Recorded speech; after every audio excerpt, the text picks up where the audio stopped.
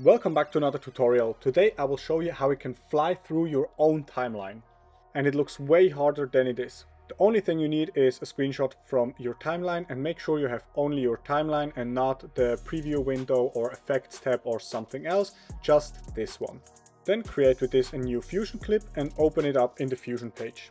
First disconnect your media in from the media out and take a background node and connect it to the media out, and you can leave it to black or just change the color to whatever background color you want to have. And then our media in, our screenshot, we need to put it into the 3D space. So we go up here, click on the image plane 3D, then we need a merge 3D and a render 3D, and then plug the render 3D into your background on this square. This creates a merge node and goes automatically to the media out. And to animate this whole thing, we need a camera 3D, plug it into the merge 3D, and then hit Shift and Spacebar and type in transform 3D. And to have the overview, select your merge 3D and plug it into your left viewer, so we have the overview how everything looks. First we want to position our screenshot so it's in the same direction like our camera. So select your image plane, go over here to transform, then down here on rotation, on the X position type in -90, so it flips down like this, and then on the Y rotation +90, so just 90, so it's in the same direction like our camera. Then we put it a little bit more down, so you see now it's visible. Then go to the camera. We want to have not a narrow view like this, we want to have a wider view, so we have more like a fish eye on our camera.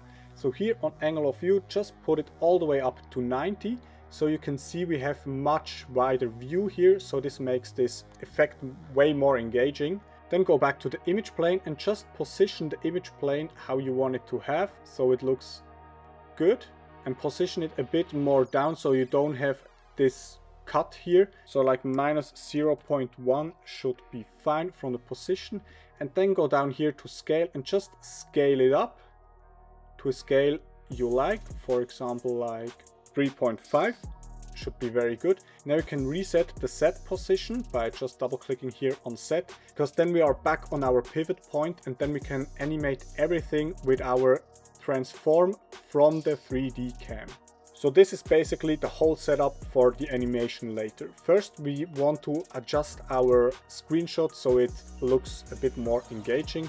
So select your screenshot, hit Shift and Spacebar, type in color corrector, and then I want to turn down the lift a little bit so it gets a bit more darker like this, and then hit Shift and Spacebar and type in soft glow. So I really like to have a glow on this so it pops a bit more out from the dark background, something like this.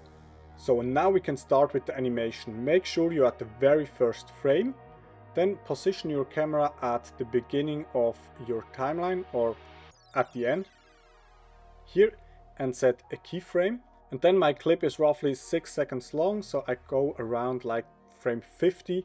I want to be back in the middle, so I type in 0, then I'm in the middle of the timeline, and set there also a keyframe, because now I want to have the camera to look down, fly up, make like a 360 degrees rotation, flies back down, and then all the way to the end of our timeline. And I want this whole animation like around 2 seconds, so I go 1 second further. In my timeline it's 25 frames. And then I just reposition the camera. The set position is the same because I want the camera to have at the same position here. Then with the X rotation I can tilt my camera down. So I type here in -90. Then with the Y translation I can lift my camera up somewhere around here.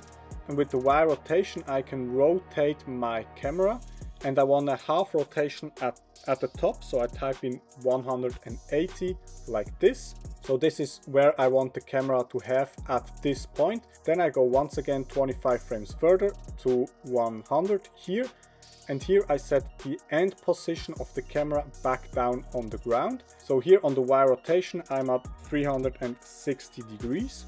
On the X rotation I'm back at 0, so I'm looking back in this direction.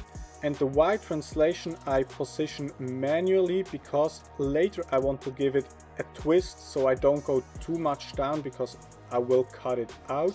So I go around 0.15 should be fine, I think.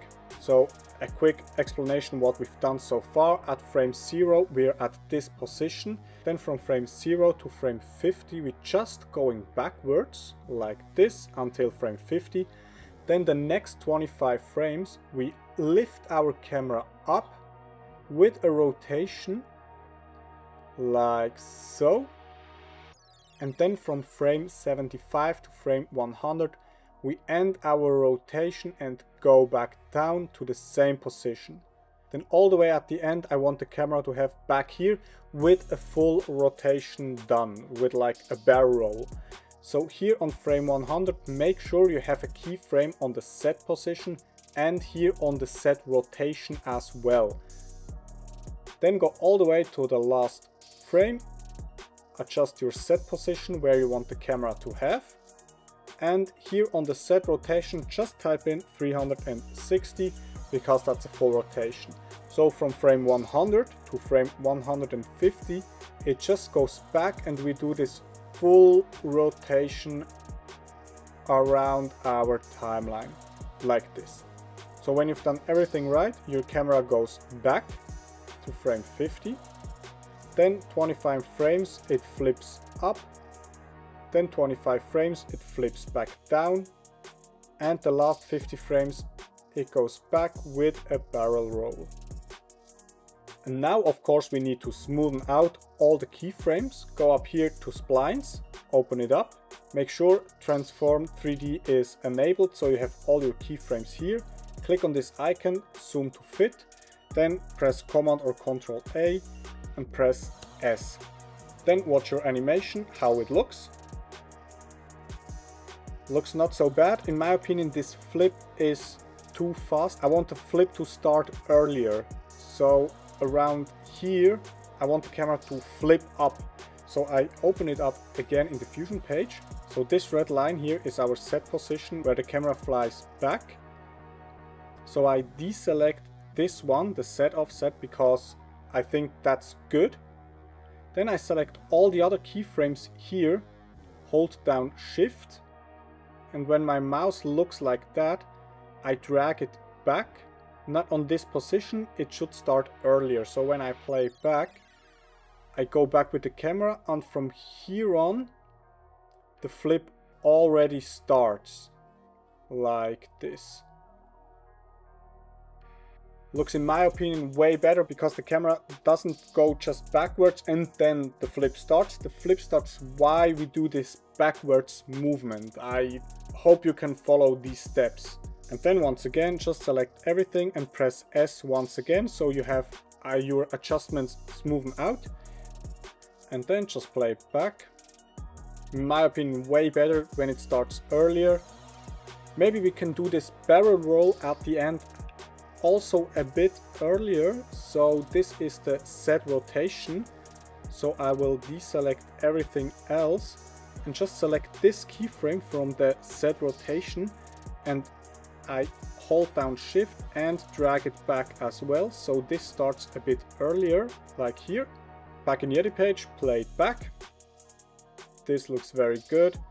And the rotation also, all the movements are flowing together like this. So it's not just one movement happening, then stops, and then comes the next movement. So make sure you combine these movements together. And once you've understand those splines, it's very easy. So you have here the set position going back, and while this happening, then here the other movements already starting, and here when we fly back with our camera, this set rotation already starts. So when you combine these different movements together and flow it together, this creates very engaging movement. So make sure play around with the splines, with your keyframes, and once you get the understanding from this, you can create very, very wild things.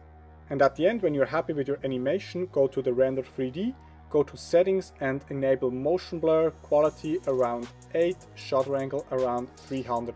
And trust me, do this at the end, your PC will thank you. That's it for the fly-through animation. Have fun creating and see you in the next one.